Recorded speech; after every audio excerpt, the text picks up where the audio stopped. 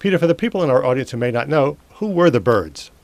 Well, the Byrds were the Byrds are often called the American version of the Beatles. They were sort of the founding fathers, I guess, of a variety of genres. Psychedelic, country rock, folk rock. A lot of innovation came through the Byrds and because of the Byrds. And they started in 1964, is that right? Yes, right, as the Byrds, yes. Prior to that, they were non-affiliated folk musicians. David Crosby tells the story of people coming to hear him and telling him he was playing too loud. And he sort of realized there was a change that needed to be made, and he got together with, back then, Jim McGuinn, later Roger, and Gene Clark. And what was their music initially, and how did it sort of progress over the years? Well, initially, I don't think the Byrds would have existed if it hadn't been for the Beatles. When they were trying to figure out their sound and how they were going to go forward as a group, they went and saw the movie Hard Day's Night and watched what the Beatles did and the instruments they were playing, and from there moved forward. And so early on, it had that sort of English invasion beat to it.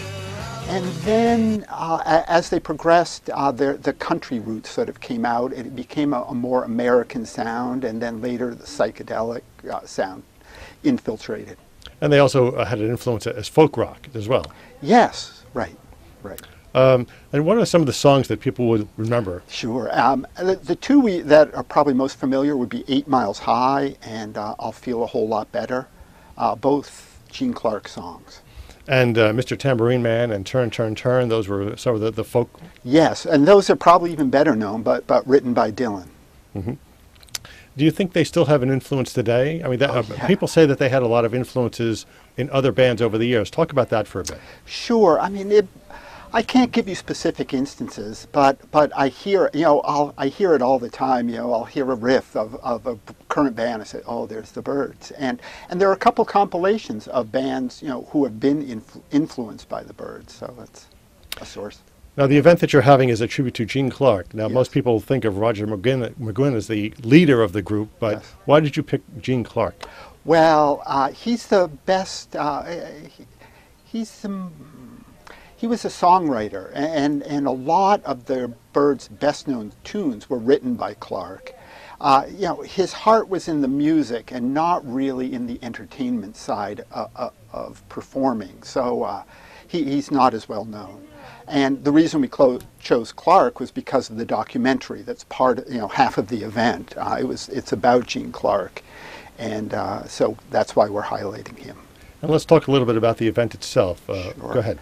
Well, the first half of the event is featuring 3 live bands, local bands, Jeff Beam and Friends, Dominic and the Lucid, and Chicken Wire, which is Jonathan Cooper's band. And people may know him from Acoustic Artisans above Starbucks. So they'll perform their versions of Gene Clark or Byrds songs for the first hour or so of the evening, and to be followed by the documentary, The Bird Who Flew Alone, the triumphs and tragedy of Gene Clark.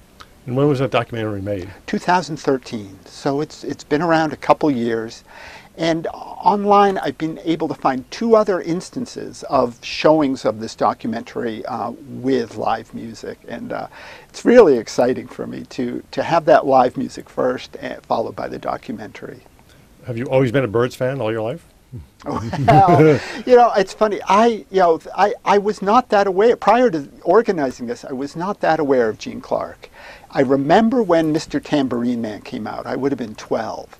But my knowledge of the Byrds happened more through high school and into college. And in college, I got to see them in the gymnasium at Skidmore College, and it's the loudest concert I have ever been to. My ears rang for 3 days. And the event that's coming up, let's talk about the time, place, dates. Sure. It's at Space Theater, right, 538 Congress Street, Thursday, May 14th. Doors open at 6:30. The event will start at 7. And if people want more information about the event and how to get tickets and that sort of thing, where can they go?